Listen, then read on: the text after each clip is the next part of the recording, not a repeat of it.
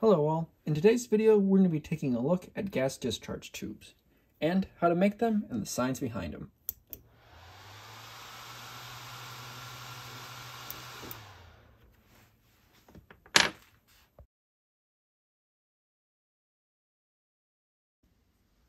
So we're going to begin by making an ampule. This is some standard 10mm with heavy walls, so it's 2mm of wall and then a 10mm diameter. We're going to make a basic ampule and then fill it with the gas. If you've been following along with the series, you've seen this done a couple times. Let's light the torch and begin.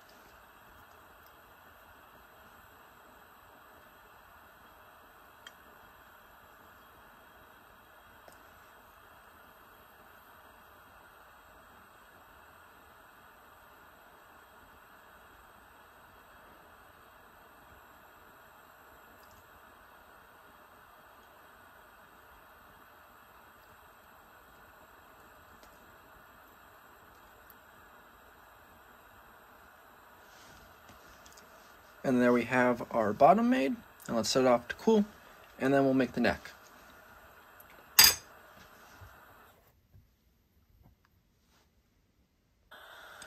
Okay, our tube's now cool, and let's make a little neck on this so then we can fill it up with gas.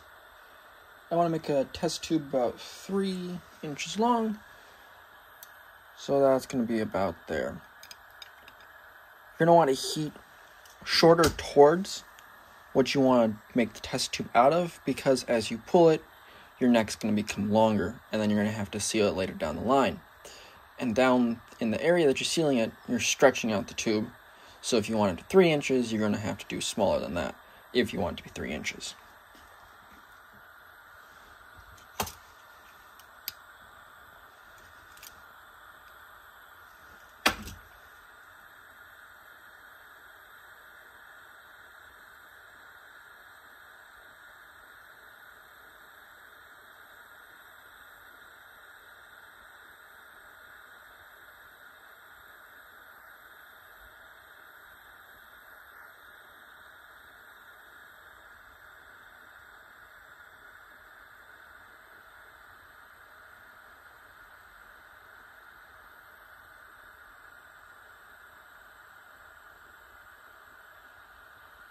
Make sure not to let go until the glass has hardened so it doesn't flex, and there you have your test tube.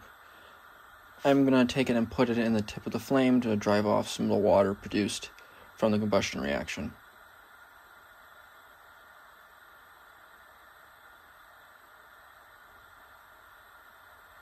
Now our test tube is water free, and we can set it off to the side to cool, and then we can fill it with gas.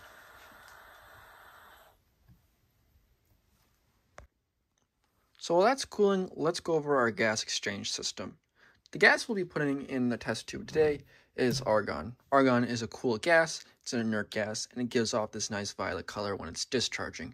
This is just a small 20 cubic feet tank, which is hooked up to our gas exchange system, which is this part down here. On top of it is a vacuum pump. The pressures for this need to be quite low. This is about a $100 two-stage vacuum pump. A one-stage vacuum pump will not work because it doesn't get to a low enough pressure. Now the stopcock down here is a two-way stopcock.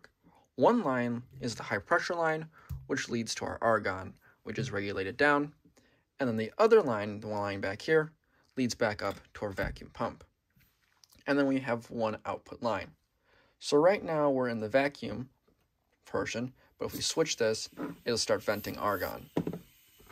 What we're going to do is cycle a couple times, vacuum argon, vacuum argon, vacuum argon, to get as much of the air out and get as much as the argon in, so we have a nice pure sample. And then I have a Tesla coil here, which we can test it before sealing. It's good to test these before sealing because sometimes they don't get to a low enough pressure to begin with, and then you'll just have a low pressure gas tube that doesn't light, which is annoying and pointless. Our ampule is all set up.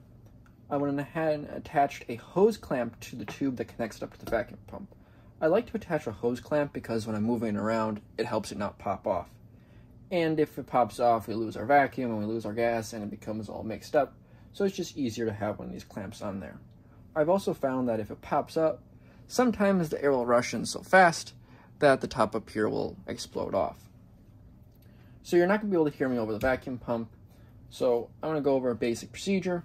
We're going to start off with vacuuming, vacuum out all the air, cycle over to the argon, cycle back to the vacuum, cycle back to the argon, cycle back to the vacuum, cycle back to argon, and reach a point where our discharge is nice and clean on the Tesla coil, and then we'll seal it. So let's start.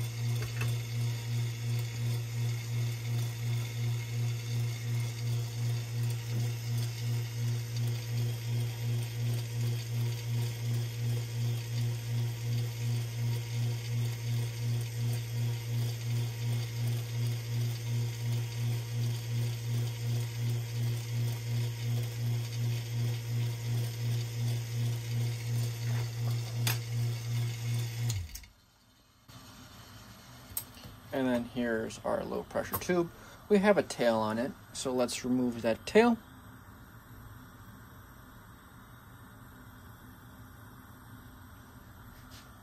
And there we have our tube. Let's double check to make sure it still works.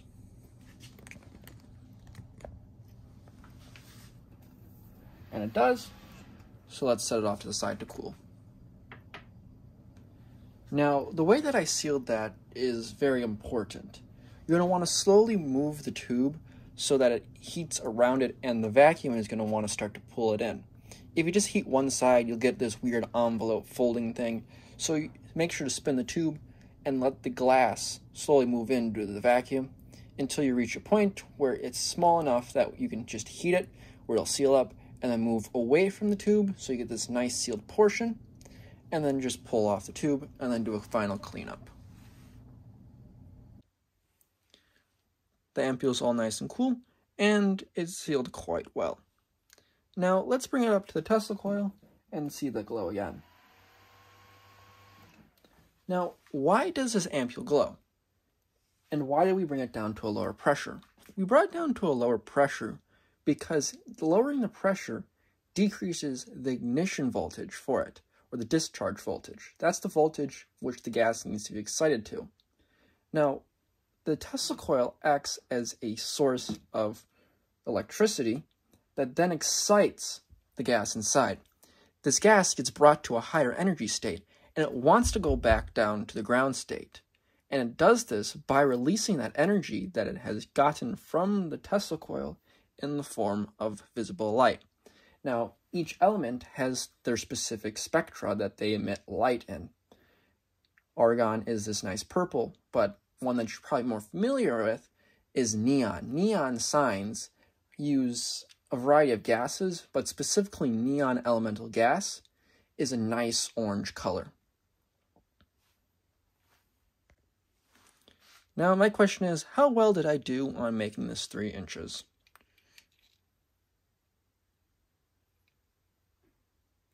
Looks like we're right on the nose, just off a few thou. I like to make it out of thicker glass because it can withstand drops a bit better, and it just looks nicer and has a better hand feel than the thinner glass walls. Well, I hope you enjoyed learning how to make one of these nice test tubes.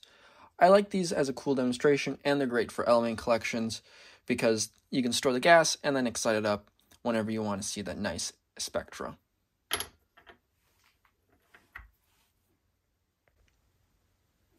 Thanks for watching to the end, and I hope you enjoyed today's video. If you have any questions about what I made today, drop it in the comment section below, and if you liked the video, consider subscribing. If you liked the video, you might as well like it too. And look in my description because I have links to my Instagram and Discord, which my Discord is a community of like-minded individuals where we discuss a whole variety of science, and you get an early access to my different videos before I post them. Hasta mañana.